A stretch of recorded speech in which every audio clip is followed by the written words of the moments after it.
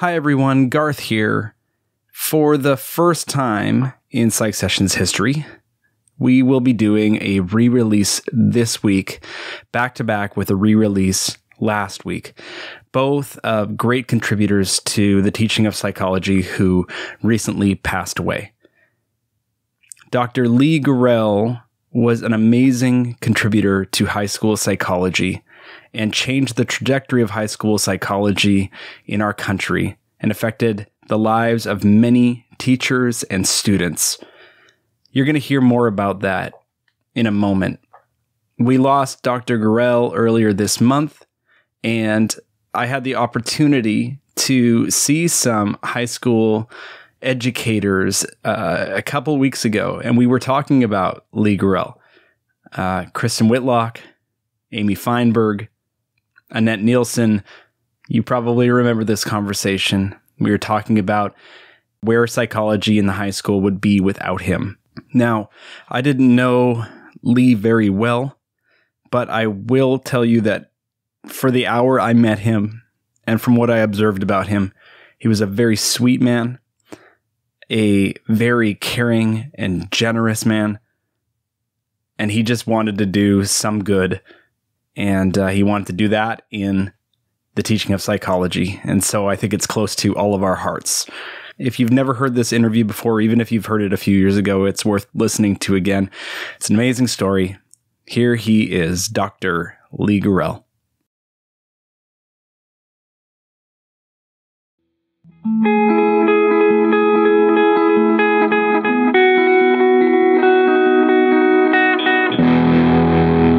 Hello and welcome to PsychSessions, conversations about teaching and stuff. I'm Garth Neufeld along with Eric Landrum, your podcast hosts. As the name implies, we talk about teaching, but we often veer into other interesting topics, which is the and stuff. This is episode 59, where I had the opportunity to sit down with Dr. Lee Gurel, who has contributed so much to the teaching of psychology. So we're going to talk about that a little bit. Mostly we're going to focus on his presidential citation from Dr. Jessica Henderson Daniel as a citizen psychologist for his work with high school psychology. And as we get going here, I thought it might be nice for me just to read this presidential citation, and this will set up a lot of the interview. So let me begin. Lee Gurel, PhD, is recognized with this APA Citizen Psychologist Presidential Citation for his sustained advocacy for psychology at the secondary level and high school psychology teachers nationwide. Gurel has donated generously to the American Psychological Foundation to support his steadfast vision of increasing high-quality resources and professional development opportunities for high school teachers of psychology. In 2004, Gurel initiated the APA TOPS APF Clark University Workshop for teachers of high school psychology, with combined donations to APF and Clark. With his generosity, participants are able to attend for free. Held each summer since 2005, the workshop brings together 25 high school psychology teachers to learn from master teachers and psychology faculty to enhance their teaching and understanding of psychological science. In 14 years, over 300 teachers have attended this workshop, and thousands of students have benefited from their teachers' growth. In 2010, Gurel further donated funding to allow the development of APA Teachers of Psychology in secondary schools, TOPS, lesson plans, and other forms of professional development for teachers. For example, networking grants allow teachers to collaborate at a grassroots level, and regional groups have formed nationwide. In 2013, Gurel donated additional funding to APF to continue championing high school psychology.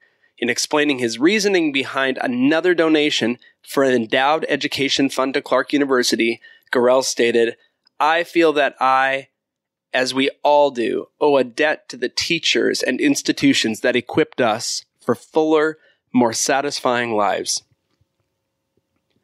But Gurel's support is more than financial. He thrives on encouraging teachers and generously sharing his time with them. His nominator and endorsers credit Gurel's personal involvement and their participation in the Clark Workshop for connecting them to a rich network of passionate professionals in the field.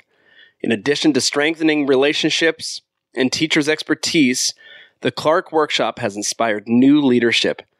For example, many of the participants have become elected members of the APA TOPS committee and/or have returned to Clark as master teachers. Gurel also went to Xi'an, China as a volunteer teacher of English. This experience galvanized numerous donations to individuals and organizations. For example, he enhanced funding for the second and third prize recipients in the Chinese American Citizen Alliance essay contest, What Being an American Means to Me. Gurel has supported several programs at Northern Virginia Community College, where he took seniors tuition-free courses. His endowments include a Student Emergency Financial Assistance Fund, enhanced support of selected staff and curriculum, and support of the Great Expectations program for foster youth. He also made donations to enhance the grounds and the library, and a donation so a previously homeless student was able to enroll. And that's the end of the citation. Obviously, Dr. Gurel has given so much to teachers and students, and so many people owe him a great debt. It was fantastic to talk to him, and you're going to hear some of these stories right from him in this interview. So without further delay, let's get to this interview with citizen psychologist Dr. Lee Gurel. Hi, everyone. This is Garth, and I am at the offices for the American Psychological Association, and I am with Dr. Lee Gurel, and it is an absolute privilege to be here with you today and to share a stage with you earlier today. So welcome to this podcast, which I'm sure you've never heard about, but I appreciate you doing it. I'm delighted to be asked. Great. So let's start with why we're here. And maybe I'll start with you. You live nearby. I imagine you drove here. Yes. We live in the Northern Virginia area, this Washington suburb, and we drove in. My wife was my driver because I haven't driven since my leg went bad a couple of weeks ago, and that's what got us here at least. Yeah, and why are you here today? Maybe you can just tell us a little bit about the award, the recognition that was given today. Well, I am honored by being here to be recognized for my work in the not usual activities of psychology. It's really my functions as a citizen that landed me here in recognition of having done things to be useful to a lot of people, specifically high school teachers.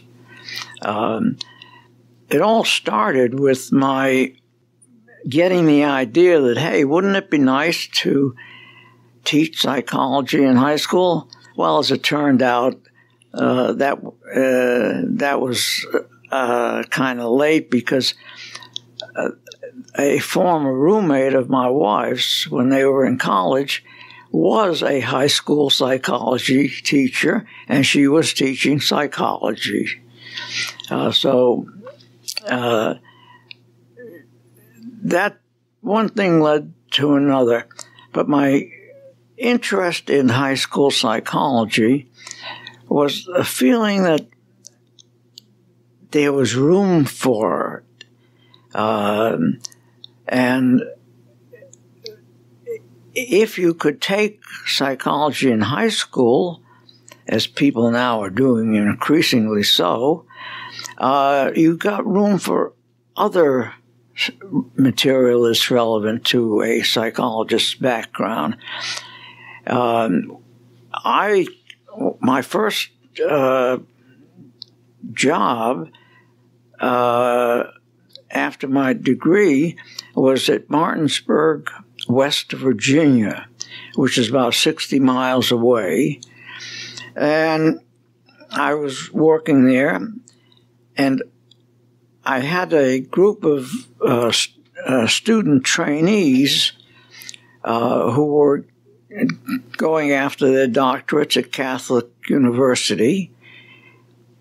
And I knew that, hey, some of these kids, and I was one of them actually, some of these kids knew more about a field of psychology that I didn't know much about, my PhD notwithstanding.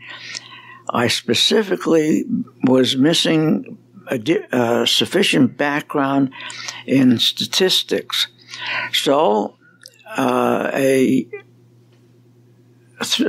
knew of this gentleman, but one of the really good psych teachers of statistics was working part-time at Catholic U. And so I hopped in my car, and at that point, you know, we're talking about mid-50s, mid-1950s, it wasn't all that difficult to drive from Martinsburg to Catholic University, take Maury Lohr's advanced statistics course, and drive back that night. That's no longer quite as easy. But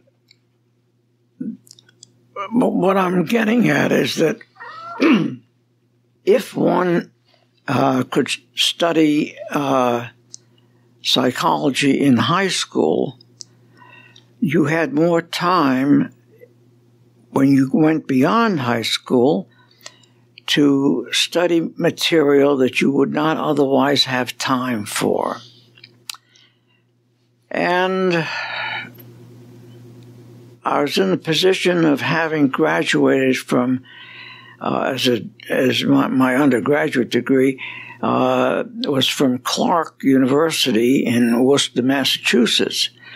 Now, Clark is not a particularly well-known school, except that it's a very highly regarded small college these days.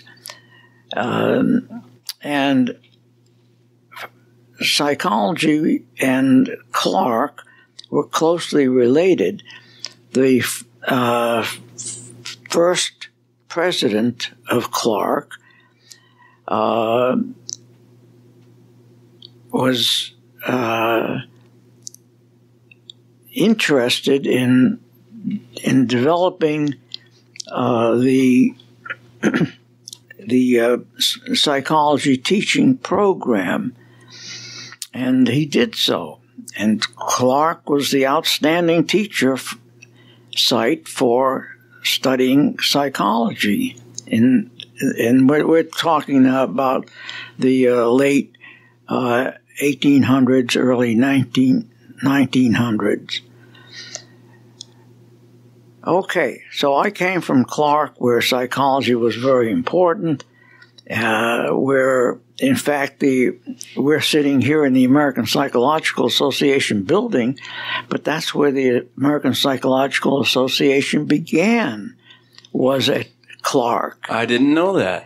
And when the students, high school teachers, students, come to Clark, they come to the room that was the office that was in the main building where Jonas Clark did his work.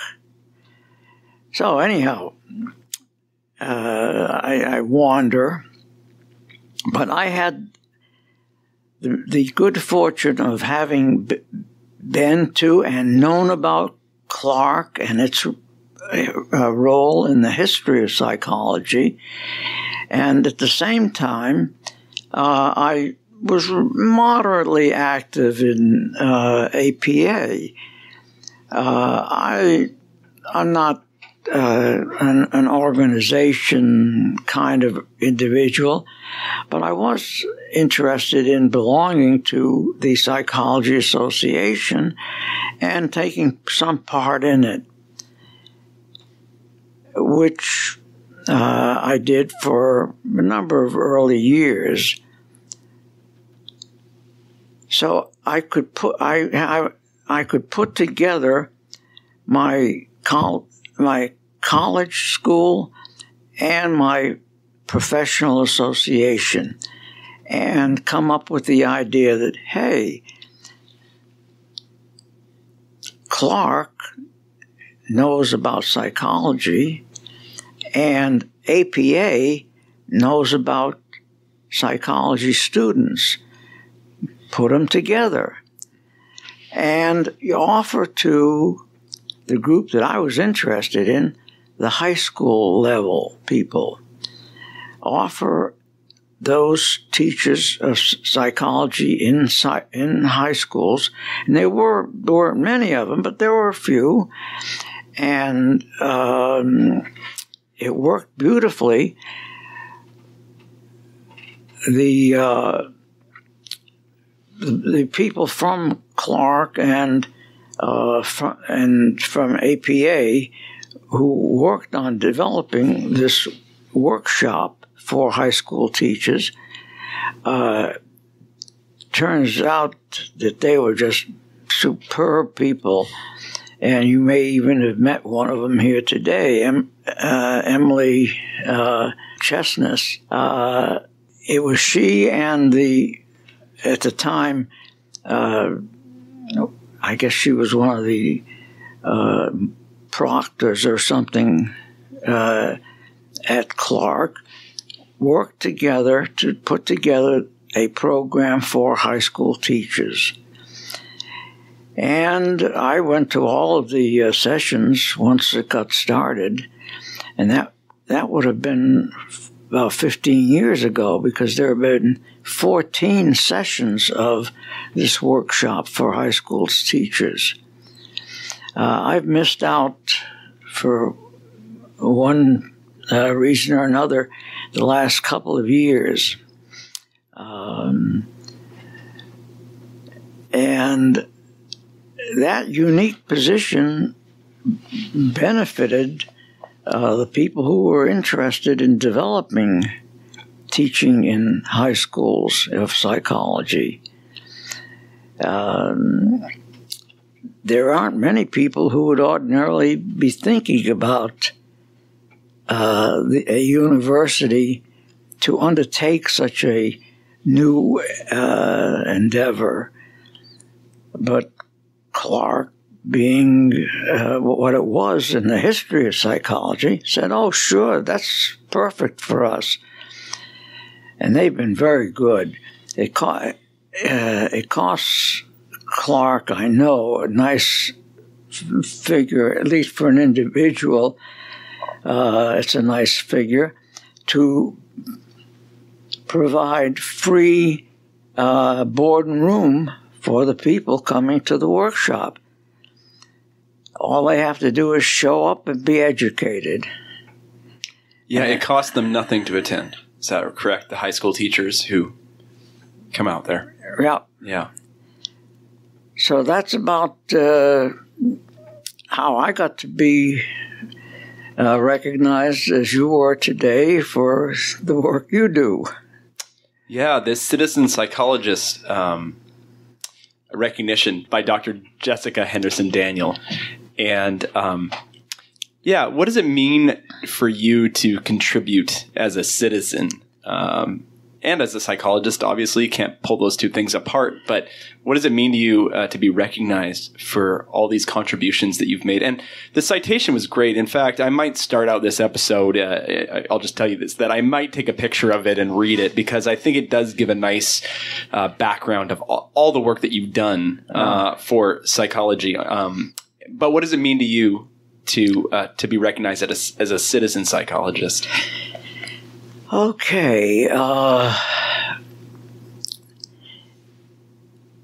me, it means a great deal, in part because citizenship per se is so important. I came here, I'm one of the people who are not highly regarded by our government right now. I was an immigrant. I was 3 years old, and I landed in New York with my mother January 1st of 1930. Wow. From where? Where were you born? I was born in Poland. And my father had come over to this country to, try to improve life for him and his wife. He didn't know when he left that she was pregnant with me. So somehow the citizenry, the government, this whole area is important. It became a very important part of my life. We were, of course, very, very poor. My dad came over, and he worked as a busboy and waiter at a deli, and eventually saved enough nickels to get my mother and me over here, 1930. Now, they worked very hard, and before too long, I worked with them. Eventually, they saved their nickels and got a little candy store. Is this in New York City? No, this would be in Worcester, Massachusetts. Oh, it's in Worcester, all right. Where Clark is. Uh-huh. And it just went from there. My father became a peddler. He drove through the mill towns around the Worcester area. I guess it's Blackstone River that went through provided power for some of the factories that grew up there. These factories no longer exist. In fact, the first time I saw Crompton and Knowles Looms Works, where I had worked part-time, in fact, while I was at Clark, I was saddened just so much. He was an important part of my life, and the building was just totally in wrecks because they no longer built looms there. And many of the industries that characterized Worcester were falling by the wayside. So, I guess what I'm getting away from is the experience of being an immigrant and growing up in a family that was working hard to establish themselves here. This had an impact on me, and that impact was very obvious when World War II happened. When I was 17, I wanted to join the Navy. Now, at 17, you can't join the Navy unless you get a parent to sign up for you. And that doesn't sound like such a big deal unless you stop and think, well, here's this immigrant couple with their one and only child, willing to sign him up to go fight World War II. But the tenor of the times was such that everybody was, almost everybody, universally so, was what we think of as proud of their country and patriotic. The other guys were really the bad ones, and you had to go fight them. Okay, so my folks signed for me to get in the Navy, and I was in for a couple of years. I know full well that the Navy did more for me than I did for the Navy. But I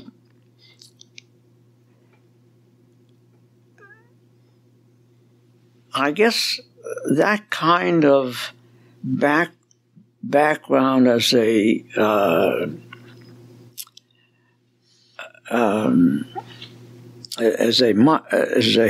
migrant is what we think of them as today, and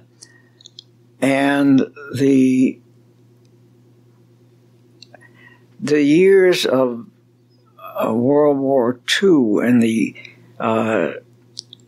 tenor that it gave to the country, especially with Franklin Roosevelt as president. Now, we know that Roosevelt wasn't perfect, but he was certainly a remarkable president. And you just had a feeling for this country as being yours. I think that somehow in the back of my head, many heads I assume, had you feeling that you owed the country something. You weren't just here to enrich yourself. You thought about what you could do for the country that you loved. But with that background, it was easy for me to look on many situations and relate to them not so much as a psychologist, but as a citizen. Now, sure, I used what skills psychology had given me, but one could help the educational efforts in the country, and that's really where most of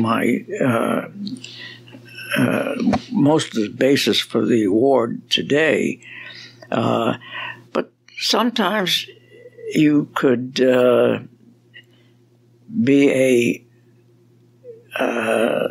psychologist, and it had practically nothing to do with being a good citizen. I think, for example, one of the things that Dr. Daniel mentioned at the time, my wife had died cancer. I was single, and I was dating a woman, a Chinese woman, and went with her one time to a meeting of the local Chinese American Society.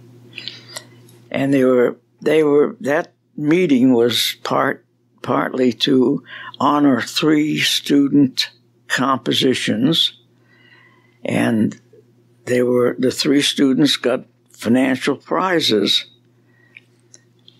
And it occurred to me that, gee, it's nice, but I felt that they gave so much money to the first prize winner and relatively little to the second and third prize winners.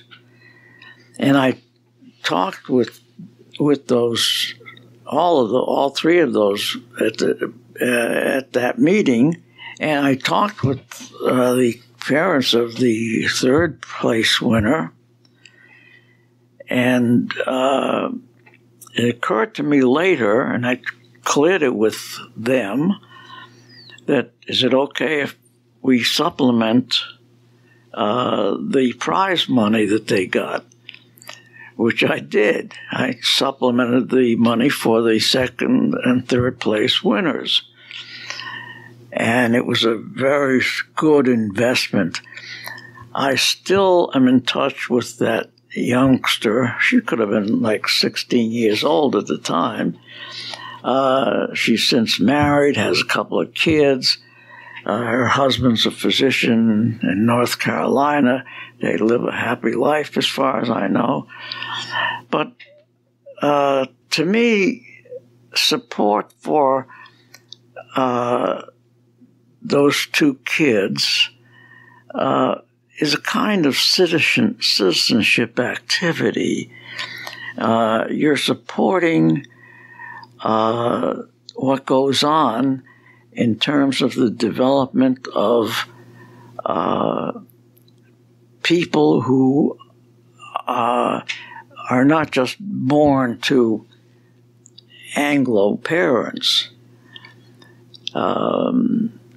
Now, here I am talking to somebody who's very much involved with services for non-Anglo U.S. people.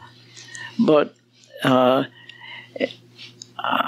remember that partly because it's almost time again to send a Christmas card to this family. But my point is that if you are aware of the possibilities for citizenry kinds of activities, they're all around you. And I think other things were mentioned in the citation, other than the very big activity of supporting the work of Clark University and APA in developing this workshop for high school teachers of psych. Yeah. Well, that's where I know your name from, is because those high school teachers speak so highly. They're so grateful for what you do. In fact, I just had Maria Vita on this same podcast. Oh. And she speaks so highly of you. And yeah, I think you know her. Oh, I sure do. Yeah. Very well. She was, I think, in probably the third of the workshops that Clark and APA put on.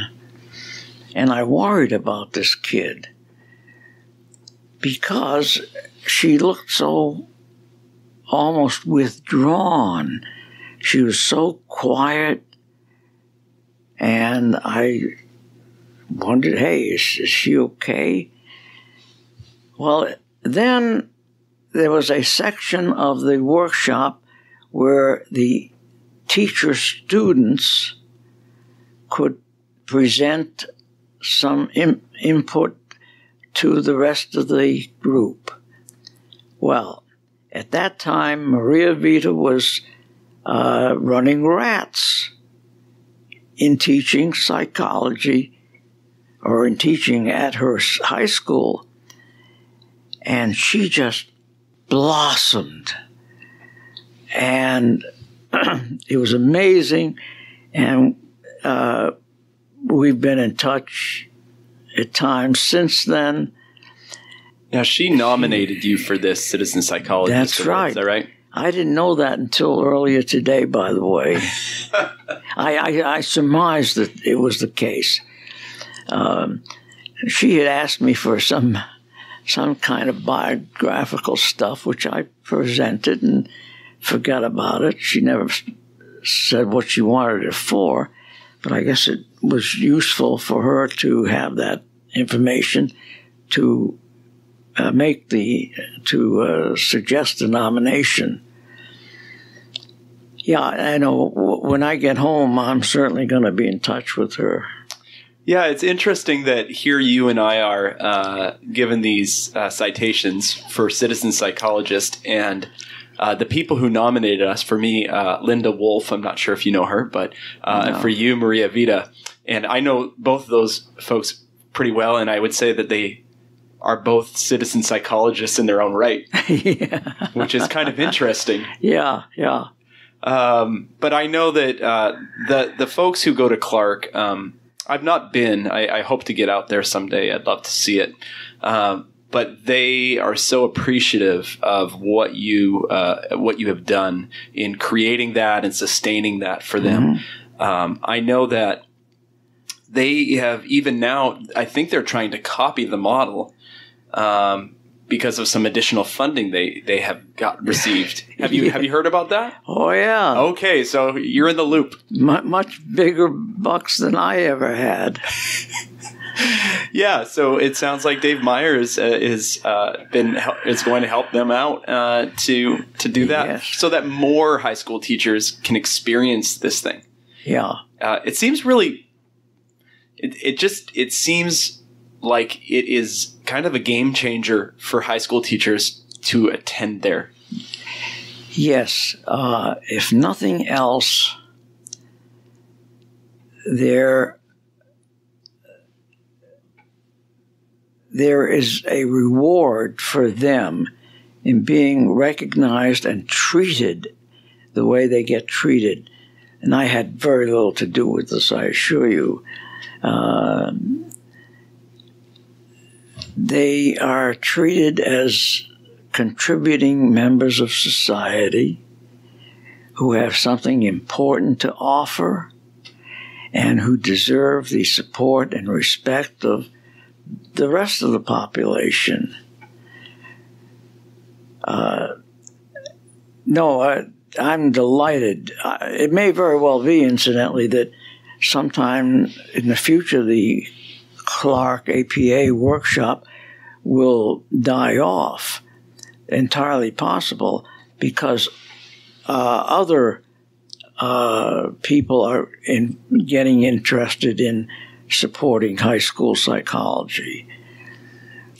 And I have to say, I had hoped early on in the series of workshops, hey, wouldn't it be great to duplicate the Clark APA workshop elsewhere? And in fact, I met with the woman who at the time headed up the education office that we're sitting in. And she was supportive, but didn't have the funds for it. And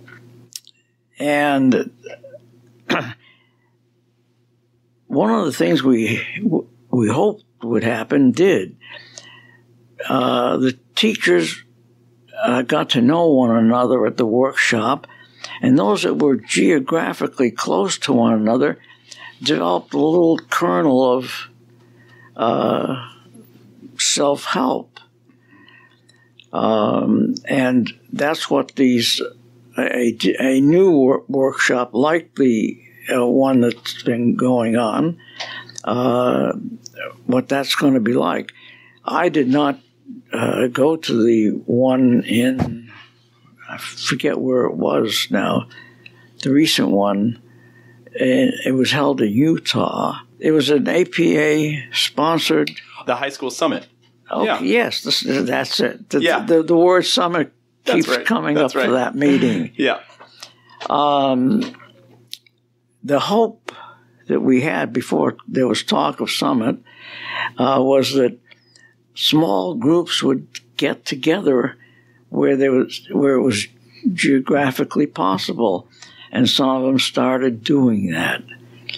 But it was all very informal, and they particularly enjoyed learning from one another. I mean, one psych teacher in high school knows something that the teacher down the road doesn't know about, and they trade and learn from one another. And that now is going to, with the money that Dave Myers contributed to APF, that will help to develop the kinds of workshop experiences that hopefully would go beyond what Clark had to offer. Well, I hope that Clark stays around for a long time. But I do hear what you're saying. There is now support that wasn't there 15 years ago when Clark started. What was available for high school students back in 2000 or whenever you were starting to think about Clark? You mean what was available to them? I'm sorry, for high school psychology teachers. Teachers, yes. There wasn't very much in the way of formal assistance. Now, those who wanted to go on and get an advanced degree, get their master's, and a couple of them, like somebody that was here today who's been active in the psychology teacher group, Amy Feinberg. Oh, Feinberg, yeah. I mean, she, for example, is an example of somebody who could mobilize some people locally, and they could get together informally. And those groups did spring up, and they learned from one another. There wasn't any structured kind of workshop or educational trade-offs in those early years. This would have been like, 20 years ago. Mm-hmm.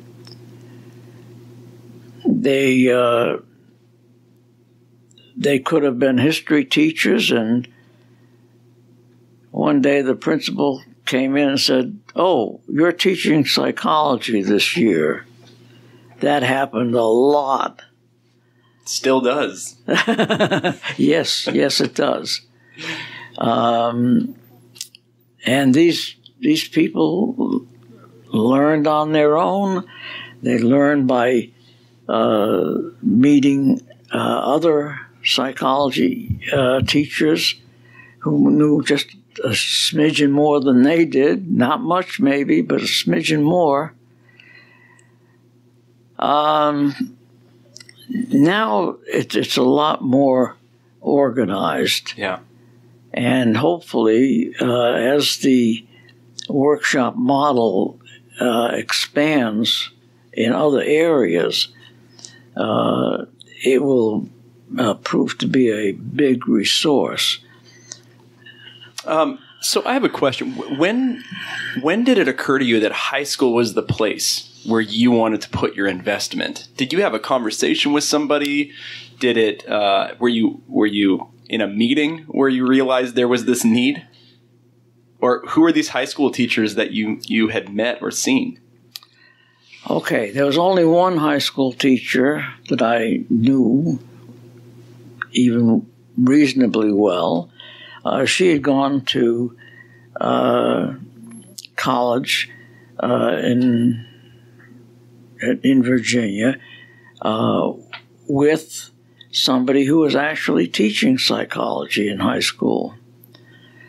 And at one point when I said to this woman, "Gee, wouldn't it be nice if they taught high school and psychology, taught psychology in high school?"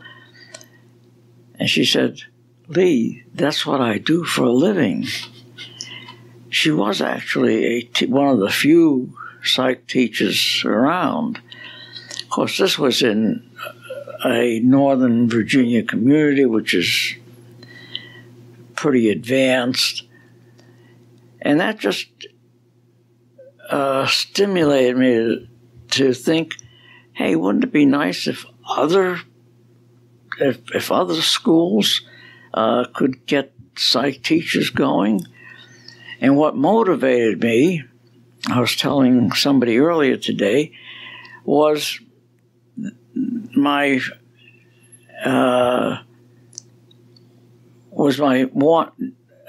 thinking that, hey, here I am.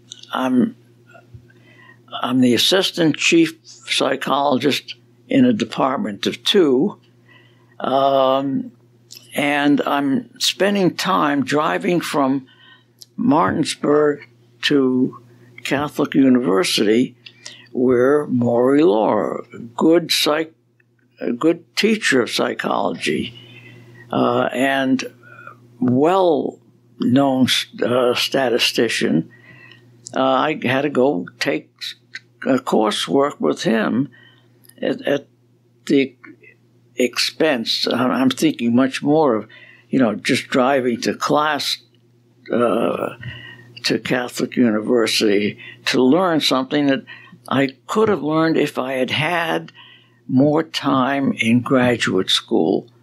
I would have taken that course then. This was advanced statistics. But hey, your graduate school time is filled as it is with a lot of coursework. And that's what made me think, well, hey, there's so much time that you waste in high school. If that time could be spent doing a psych course, as it is increasingly being done now, then you'd have more time when you got to graduate school to do these courses that you need and want to take, instead of coursework that you could have done when you were in high school. It was that. I mean, I just happened to have been lucky in knowing this woman. We'll see her again in a few days when we exchange Christmas presents. But, that helped me to organize my thinking that, hey, wouldn't it be nice if we had psychology in high school to free up some of the room that you need in college and graduate school. Yeah. Well, it's as simple as that. Well, it was an idea that has gone on to help a lot of high school teachers, and I know that I speak for them directly because I've heard it from their mouths. That if you've never heard it, I will now represent them. Thank you for your contribution to high school psychology. On behalf of all those teachers who attend Clark and all those who will attend Clark and this new model, it is so meaningful. It touches their lives. It touches their students' lives. Hopefully we are creating in our high school students citizens that will go on to do great things and take care of people as you've done in your career. So thank you so much. Oh, thank you for having me here. Yeah, it was so nice to hear your story and to sit down with you. And I've just appreciated this day that we've been able to spend together. So yeah. So have a great day. We will see you around. It seems like I only run into you at APA, so maybe I'll see you back here again someday soon. All right. Okay. Thank you. Hopefully so. Thank you.